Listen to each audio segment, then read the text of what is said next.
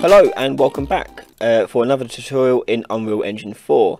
Today's episode is all about making a flickering light like you would see in a horror game or a post-apocalyptic world. So a light that just flickers on a loop. Okay, something very simple, very quick to do, and we're going to go into it now. So the flickering light is an actor, a new type of actor we're going to make. So you go add new, blueprint class, actor. And I'm going to call this one Flickering Light. Okay. Once that's made, you want to double click to open it up.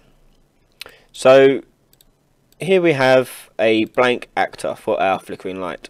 So nothing else is on it.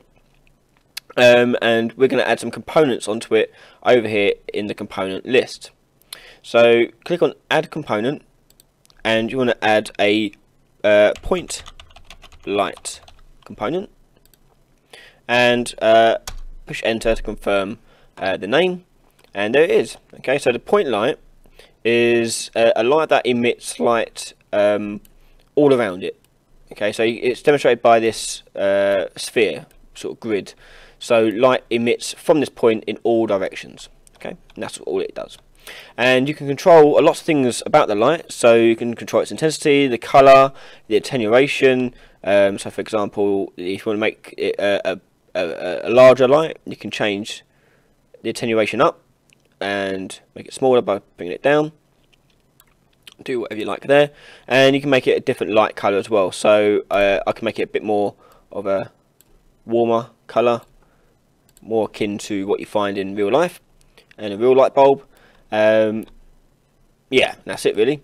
So that's the light now, a part of the actor. Click compile, and then go into the event graph. I'm just going to begin by deleting all this. It's frustrating to have all that there. To make the flickering light, as I said, it's very easy to do and quite quick. All we do is first of all start off with an event. Right click somewhere, and you want to type in the event name of begin play.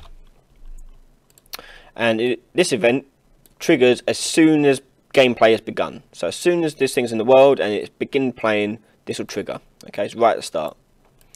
So this event will trigger and send off this execute, which we can drag off here, and you're going to type in add timeline, and I'm going to call mine flickering.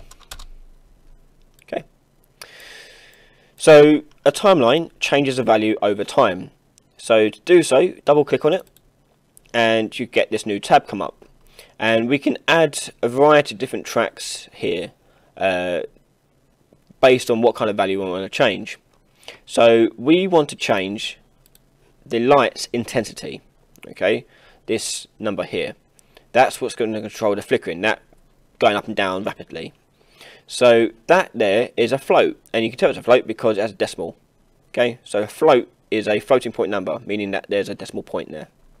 So you want a float track, which is this first one with the F. So click on add float track, and you want to name it. So I'm going to name mine intensity,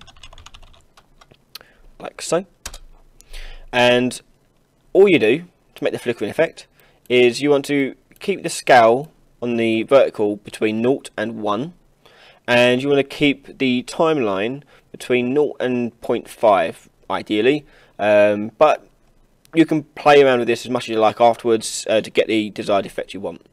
So you shift click to add a point onto this graph, and you keep clicking and moving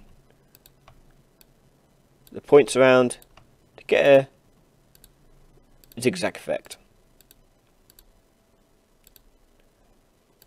That'll do. Doesn't have to be uniform, it could be random. That's the quite beauty of it. You want to make it as random as possible, really. Give that truly intense flickering effect. So a couple more things we need to do here. We need to change its length. So the timeline by default is 5 seconds long, and we don't want it 5 seconds because what will happen is the light will flicker, and then will stop flickering and stay at this intensity all the way until the end, which we don't want.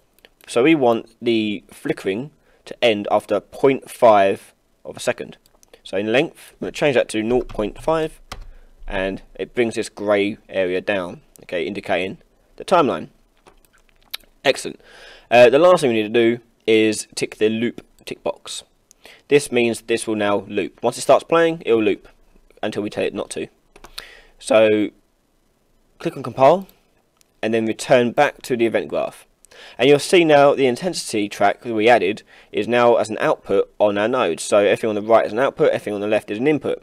So this output is an intensity, and that's the one we just made. So this timeline is going to kick out a value over time, and which will be coming out of here. So to make it change the actual intensity of the actual light here, all you have to do is make sure you've got the point light selected in your component list, then drag off of update, and you want to type in the word intensity. And you can see that because we've got point light selected and context sensitive set up, you can see an option saying set intensity and in brackets point light. That's referring to this particular component. So click on that and you get those nodes come up, and you can see we have an option now to plug in our new intensity. However, we can't just plug this straight into here, because if you remember rightly on our timeline, our flickering goes between 0 and 1. But if we go to click on the point light and go to its details panels on the right, the intensity is currently 5000. So 1 really is quite dim. We want to make sure that we stay around the 5000 mark. So we need to change the value we get out of here slightly before we plug it back in. So drag off intensity, and you want to do the asterisk symbol for times and go float times float. And in this bottom box, you want to type in the value 5000 and connect it back up to the new intensity. That means whatever value comes out of here, we'll times it by 5000 and plug it back in. So for example, this first node, so when the timeline hits its first node, this value is 0.5 roughly, meaning you get 0.5 times 5000, meaning our new intensity will be roughly 2500. Okay, so it'll be half as bright. And it goes to the next point on our graph, and so on and so forth. And it'll loop, keep going around. And that is it. Click compile, you can close this now, and you can drag your flickering light into the world. I'll click play, and there's your flickering light. Now if you wanted your light to be more softer and less harsh like this, all you do is go back into your timeline, and where this is only over 0.5 of a second, just stretch this out. So just drag these out a bit,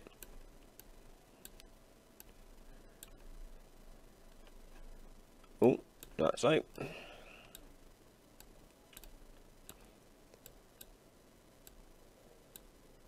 Just drag them out.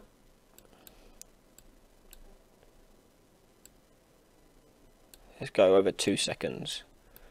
Let's see if we can do that. So bring that to 2, roughly. Drag that out. Now, because you've got more time between each point, the changing of the value will be more gradual, giving you a more subtle effect that's softer and not as flickery. Drag this a bit more. That'll do. You'll see the point of it. So click compile and close it.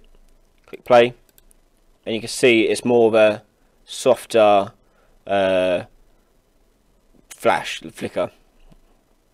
And you can tweak that timeline to suit however you want it to do. It's totally up to you. But that's it. That'll do for this episode. If you have any questions or get stuck with this and have any particular requests you want me to do a video on, just leave them in the comments below. Otherwise, please like and share this video about. And I'll see you next time for another Unreal tutorial. Thank you. Goodbye.